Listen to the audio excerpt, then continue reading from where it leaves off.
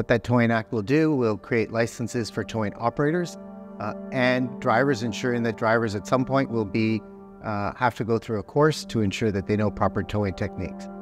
Ultimately, this will come with a consumer portal for consumers to actually respond to the government when they have infractions against a towing provider.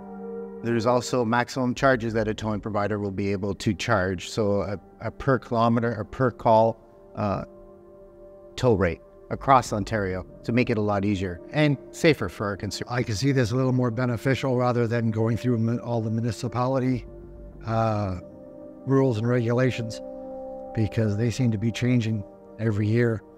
And if we go just under one umbrella, that would make it even for everybody. So no matter where you are in Ontario, you'll get consistent service. The tower will come up to you, will provide a quote on the towing charges, which you will sign, and you will give consent for them to tow your car. They will tell you where you're towing your car, because not all times you're going directly to a garage. If you're in an accident, you may be going to a compound until the insurance company decides where the car is going to get repaired. You will know that the vehicle that's stopping will be licensed because they will have their tow number on their vehicle, easily identifiable. So it allows you to choose your payment method, be it cash, check, or a credit card, or they'll accept e-transfer. You also know the maximum rates that you could be charged during the event. Should give peace of mind to the person waiting for the recovery vehicle, knowing that there's going to be a licensed and bonded driver that's going to show up, vetted through the Ontario government. And more importantly, they don't have to accept when they're in an accident or waiting on the side of the road. So when you show up on a roadside rescue, do you tell them where you're coming from? Excuse me. A lot of times I work from an electronic tablet and I have all the information pertaining to the call that I'm heading to. And if I notice they've been in an accident, the first thing I do, I have their phone number. I call them immediately. I tell them who I am. I tell them my ETA, where I'm coming from, and my number on my truck.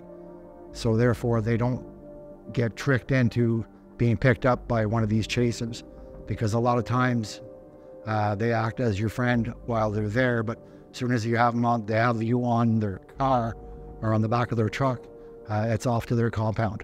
And then you got to fight through your insurance company to get your car back. Okay, first of all, chasers, they're usually first on scene. A lot of times, most of the times, they're ahead of fire, ahead of ambulance, ahead of police. Talk to the person that's been involved in the accident, trying to obtain their business and get their keys, because once they have the keys in their hand, it's hard to get them back. And then they turn around, then when the police show up on scene, they'll turn around and say, oh, this lady's okayed me, or this gentleman's okayed me to tow their vehicle. And they're under stress and they're in an accident. They don't know what's going on. They think this is all part of it, so they don't understand. But after a couple of weeks, when they can't get their car back because there's a serious outstanding tow bill, and that's when they realize, I've made a mistake. And instead of waiting for the motor vehicle to show up with their truck, they've been conned and coerced to go with them. And it can cost them dearly for sure.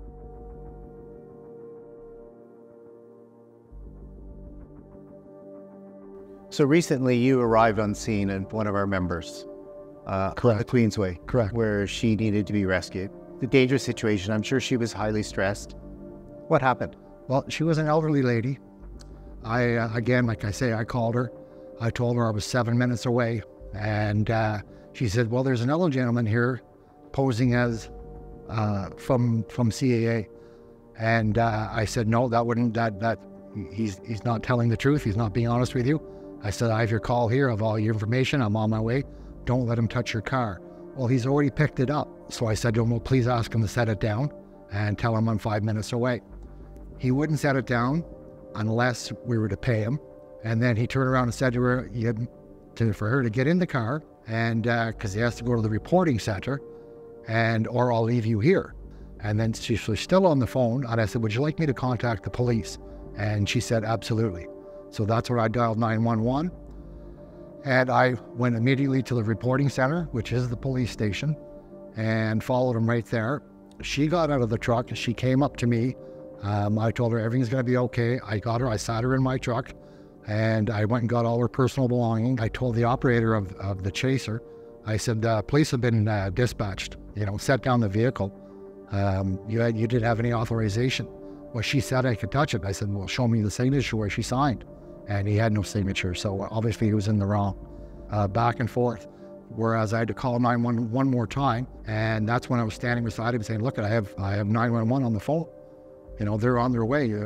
And he says, okay, that's it, I'll set it down. So we sat the car down and left. I fight right there for my member to make sure they get proper service and proper justice when they're getting towed.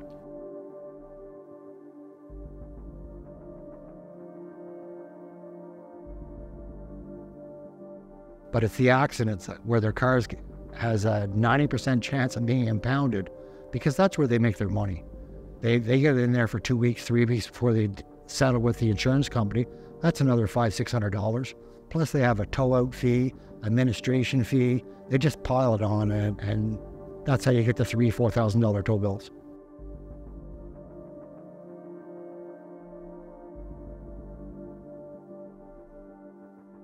The police force the tow, which they have a right to do. Can you tell the person that's picking you up, just go to the next exit and drop me off in a parking lot? Absolutely. Now, a lot of times this upsets them, and they'll want $400 or $500 to tow you around the corner. And around in the city of Ottawa, the police have contract towing for accidents. So they should be dispatching that company to clear the road and to leave it wherever the CAA member wants it left. So the one thing I would say in response to that, so even if the member does get charged $300 or $400 to move it off to the side, that money, as long as they've called CAA first, is fully reimbursable to the member. And more importantly, they would regain control of their vehicle.